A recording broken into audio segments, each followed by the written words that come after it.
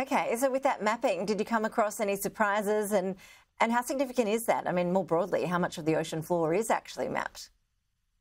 Well, the ocean floor needs a lot more mapping to do. We're only about a third of the way there. The Tasman Fracture Marine Park is a very giant Commonwealth marine reserve south of Tasmania. These marine reserves are really critical to protecting the habitat, and we were really happy to do a detour on our normal cruise to try and fill the little gaps that we had in the ocean mapping there, so that's great. But now we're heading back to our SR03 line, where we'll continue our measurement of ocean nutrients with our international participants. Okay, so tell us a bit more about the samples that you'll be taking as you do that. I understand they're collected from very deep waters. Just how deep are we talking in terms of those samples that you're collecting? Right, so we're collecting water samples all the way as deep as 6,000 meters. The average depth in this region is about 3,000 to 4,000 meters. Last night we did a deployment down to almost 5,000 meters. And we're collecting water at different depths to measure the ocean nutrients. Now, the ocean nutrients are the building block of the ocean's ecosystem, not unlike your garden at home where you might have fertilizer to help all the plants grow. Well, this is the ocean's fertilizer, and these nutrients help grow the bacteria, the plankton, the chlorophyll that the little critters will eat, and then the bigger critters will eat them.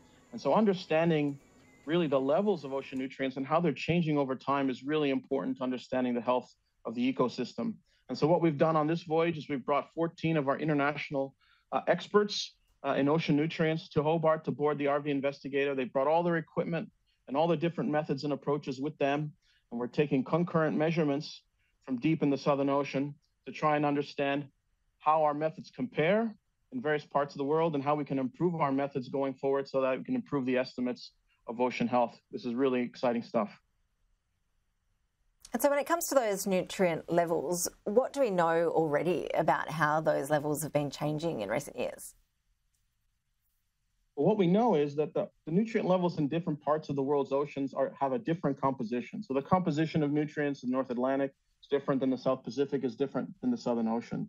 And all these nutrient changes can yield to changes in productivity, changes in how fish schools react, changes in how some of the big cetaceans move around. And so it's important for us to understand how those occur. And most importantly, for basins like the Southern Ocean, the upwelling processes, the process of mixing the surface water with the deep water, changes in those circulations can have a really big impact into how the productivity of the ocean changes. Now, in the Southern Ocean, we have some very deep water that circulates very slowly vertically. So it gives us a very good historical baseline for which to compare the changing oceans near the surface.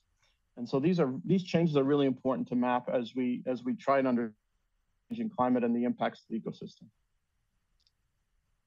Andreas, Marouchos, fascinating to speak to you. Best of luck for the journey.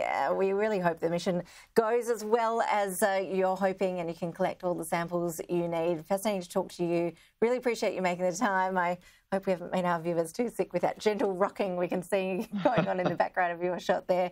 We hope the weather is kind to you. Thanks for joining us. Absolutely. Thanks very much.